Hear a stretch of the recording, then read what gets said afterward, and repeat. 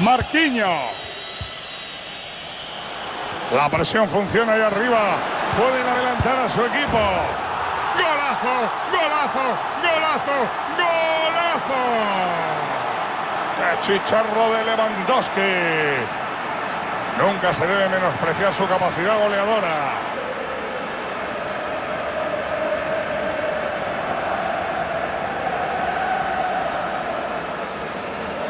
La pelota cambia de pies. Dembélé.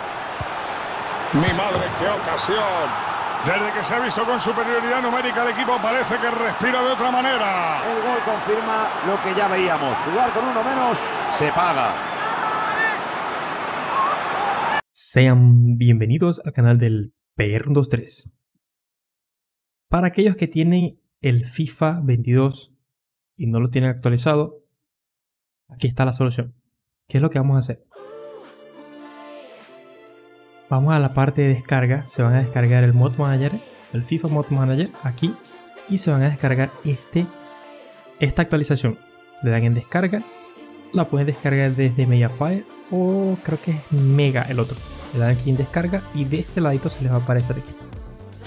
Una vez que tengan esto, ¿qué es lo que van a hacer? Primero, el FIFA Mod Manager. Es muy importante que lo tengan porque desde ahí es que vamos a trabajar con todos los mods que vamos a instalar. ¿Sí? Entonces, una vez que abran el FIFA, les va a aparecer así. Directamente, esto sirve para los juegos normales, o sea, el pirata, y sirve también para el juego que está en Steam. Entonces, ¿qué es lo que van a hacer? Ya viene directamente, tienen que tener el Steam abierto para cuando el momento que vayan a iniciar el juego.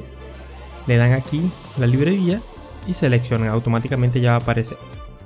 Una vez que esto haya abierto, listo. Ya tienen todo descomprimido aquí, ¿cierto? Es lo que es cargar. Van a donde dice importar mods y van a buscarlo donde los tengan guardados. Por lo menos aquí yo lo tengo guardado la primera. El primero que van a instalar es la actualización, que es este que está aquí afuera. Le dan en abrir y él se va a descargar completo y se va a instalar completico lo que tienen ahí, ¿sí?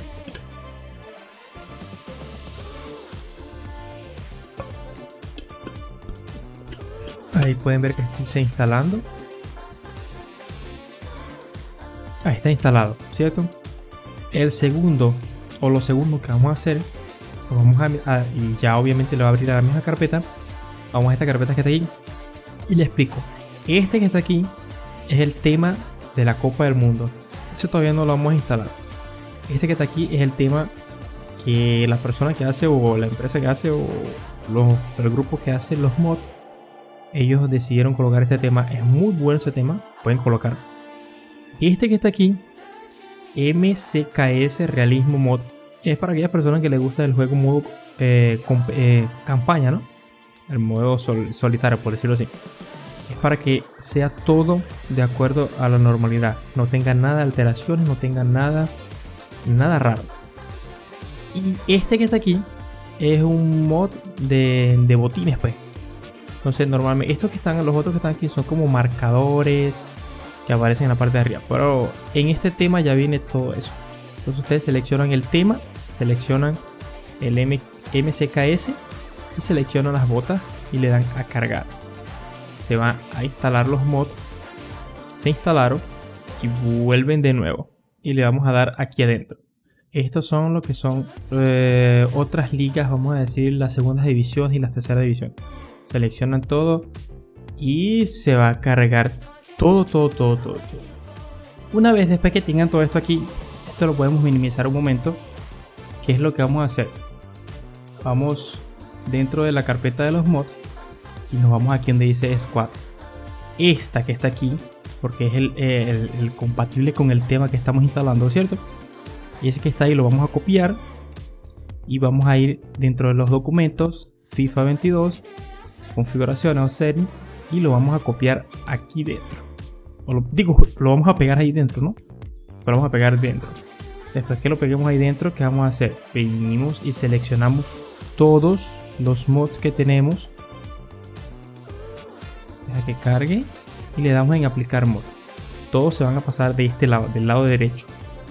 Entonces, una vez aplicado todos los mods, el juego, cada vez que ustedes vayan a jugar, tiene que ser dentro del FIFA Mod Manager para que les pueda abrir con todas las actualizaciones, ¿cierto? Le dan aquí en Launcher y dice que la primera vez siempre va a durar más o menos aproximadamente unos 30 minutos. No es que va a durar exactamente 30 minutos, pero es lo que más dura, 30 minutos. Entonces esperemos, y dice que si el juego está ubicado en el SSD puede ser más rápido. Entonces bueno, esperemos un poco más ahí a que cargue. Ok, entramos al juego. Después de mucho tiempo entramos al juego. Siempre la primera vez va a ser así, la segunda ya, o la tercera, la cuarta, la quinta ya siempre va a ser normal, porque ya todo está cargado.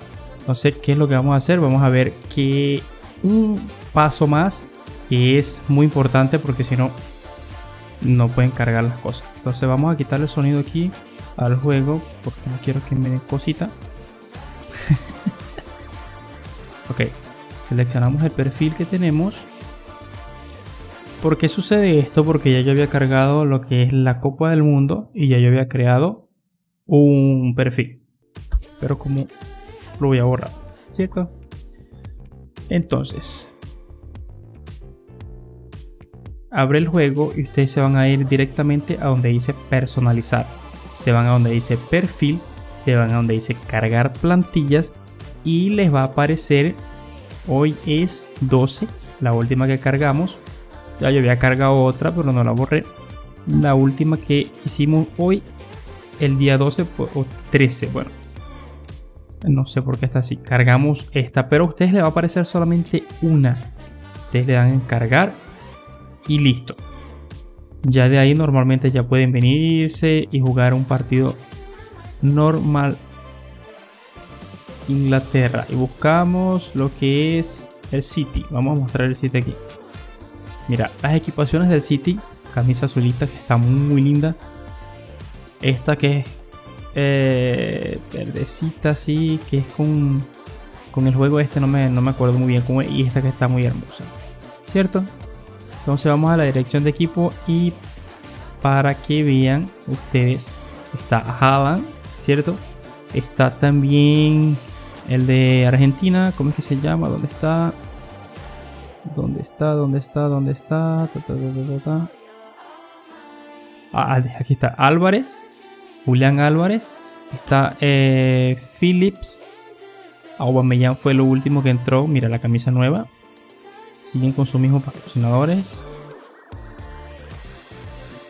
Y vamos aquí y muestran directamente a Aubameyang, que viene proveniente del Barcelona. La medio como doradita, que es creo de visitante o fuera de casa, no sé cómo es la cuestión. Y esta medio blanquita que parece medio azulita, no sé, es con la que jugaron hoy. Y podemos ver dentro del Barcelona la última actualización que hicieron, o el último refuerzo que hicieron, que fue Bellerín. Parece narcotraficante. Bellerín. Está Koundé, está Kessie, sí.